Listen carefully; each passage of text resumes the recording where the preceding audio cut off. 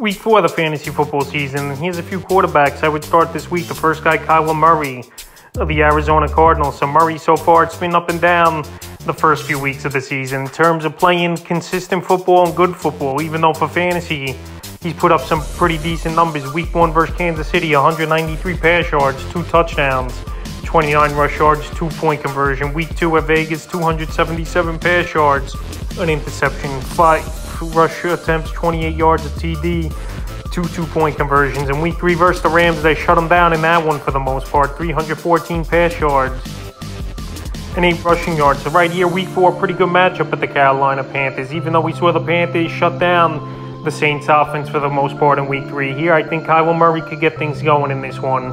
Him and Hollywood Brown have a good rapport right now, with Brown going over 100 yards and I think 13 or 14 catches in Week 3. Greg Dortch, he stepped up in this offense so far, and Zach Ertz has looked pretty decent. So he's got decent weapons around him, and it's only up from here with DeAndre Hopkins coming back eventually after the suspension in a few weeks here, and Rondale Moore probably coming back as well in a week or two. So he's got a good matchup at Carolina. Him and his weapons are in line.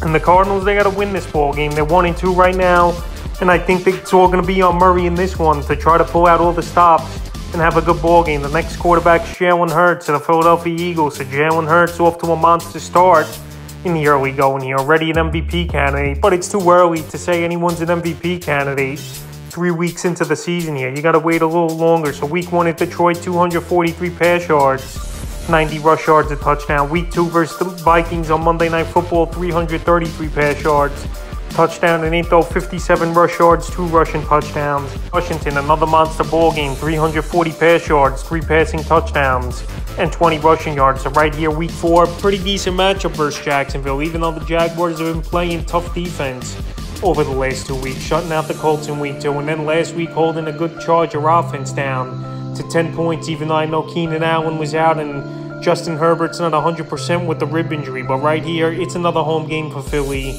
They're riding high right now, and I think Jalen Hurts is a must-start pretty much each and every week, and I think versus a decent Jacksonville unit in Week 4 here. Once again, he could get anywhere from 25 to 30 fantasy points. The next quarterback's Justin Herbert of the Los Angeles Chargers. So a lot of people were down on Herbert last week, and they didn't even know if he was going to play. So he was benched in a few weeks because the uncertainty. And to be honest, he did have a bad ball game versus Jacksonville. But right here, Week 4, indoor game again at Houston. I think it's a bounce back because the first 2 weeks he played good football is Herbert. But the rib injury and Allen being out obviously has been a factor. Week 1 versus the Raiders, 279 pass yards, 3 touchdowns, 1 rush yard. Week 2 with the Chiefs, 334 pass yards, 3 touchdowns, and into a rushing yard. And then Week 3, falling from behind early, the injury and a lack of weapons, 297 pass yards, a touchdown, and into 7 rush yards, and a fumble loss. So right here, Week 4, Houston, I think Herbert gets right once again in this ball game.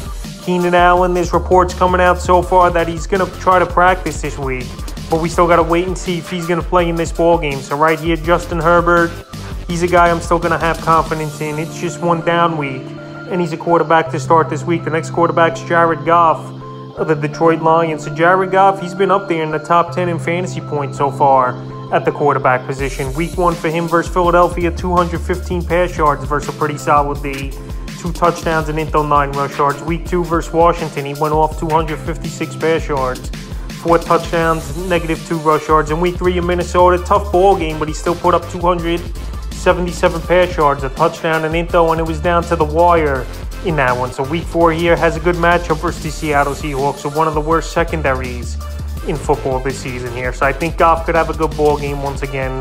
I'm not going to say he's going to go out there and put huge numbers up. I think anywhere from 20, 25 fantasy points is definitely a possibility. And he's got a true number 1 wide receiver in Amon St. Brown. DeAndre Swift, there's reports coming out, he's probably going to be out multiple weeks. I think they're going to lean on Goff a little more, even though Jamal Williams has looked good so far this season. But I just like the way this offense is flowing, and Goff is spreading the ball out to St. Brown, Josh Reynolds, DJ Chark, Khalif Raymond, TJ Hawkinson. So he's got some weapons there. He's making the most of it, and with a good matchup this week here.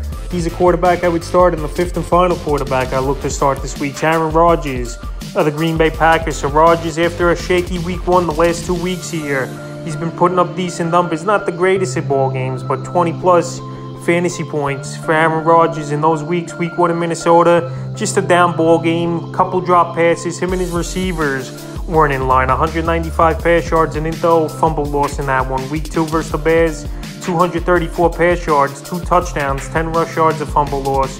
And week 3 at Tampa Bay, a very solid ball game for Rodgers versus a great defense, 255 pass yards, 2 touchdowns, and then Into, and I think he's found a great option now in Romeo Doubs, who I said was the pickup of the week here at the wide receiver position. Him and Doubs were in sync.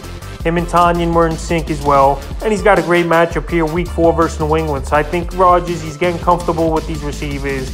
Now if Christian Watson could come back and be a good factor in this team, he's definitely got guys who are young and ready to go here. And Rodgers, I like as a start this week. So that's a few quarterbacks I like to start here for week 4 of the fantasy football season.